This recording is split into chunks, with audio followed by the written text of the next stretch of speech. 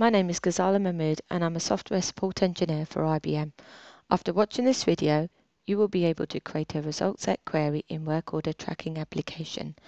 Step 1. Log in as Max admin user.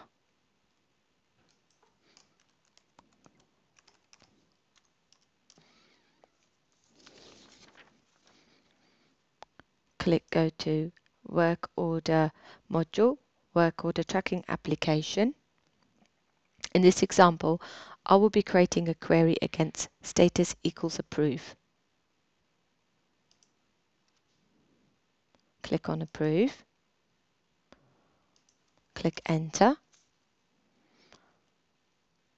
Here you can see there are 241 work order records with the status approve. You save the query that you have created.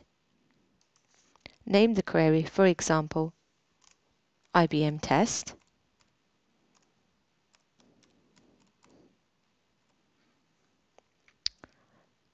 In this example, I'll be using the default query. Click OK. The query has been saved. Click on Save Query, View Manage Queries. Find the query which you have just saved, IBM test. Here you can see the query that I've created against status approve. Click OK. Step 2. Click on Startcenter.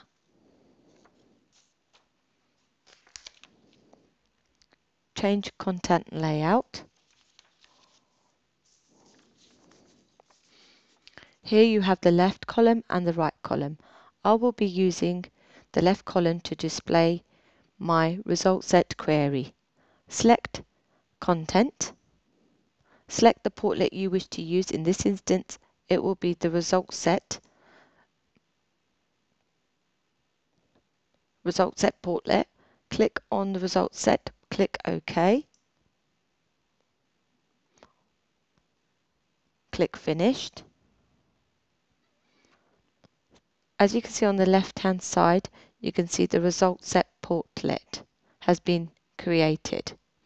Step 3. You will now need to click on Edit Portlet icon. Filter for the query you have just created.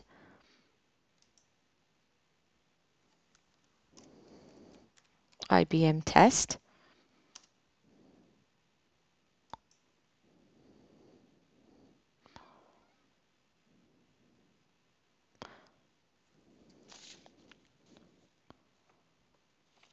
On the column display, you can choose the query column you would like to display. For example, filter for work order.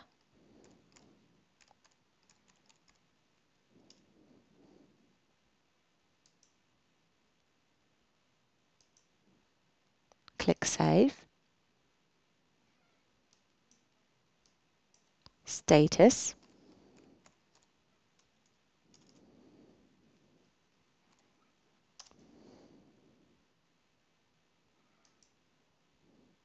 Click Save.